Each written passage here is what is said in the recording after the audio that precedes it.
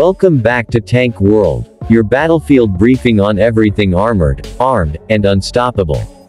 Today, we're diving into the future of mechanized dominance with the 2026 Valkyrie Mk. IV. Designed through a multinational effort led by Rheinmetall, General Dynamics, and South Korea's Kai, this next-gen main battle tank was built to counter threats modern armor faces today: drone swarms, smart munitions, and cyber-electronic warfare.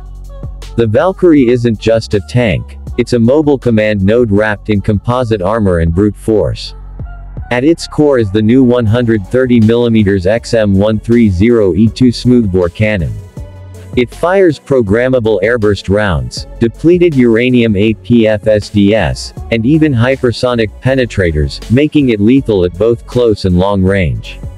Secondary weapons include an 8.6mm coaxial smart MG and an optional 40mm auto grenade turret.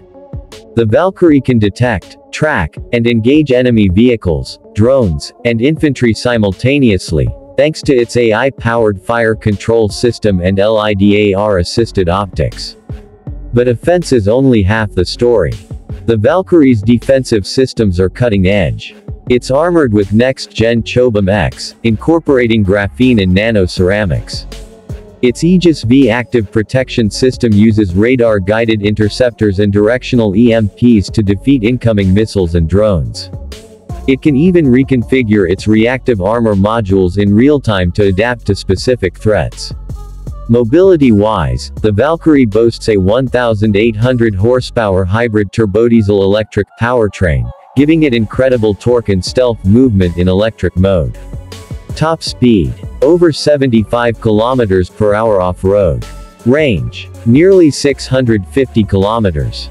It's also fully networked, sharing target data across drone swarms, recon units, and command centers in real time.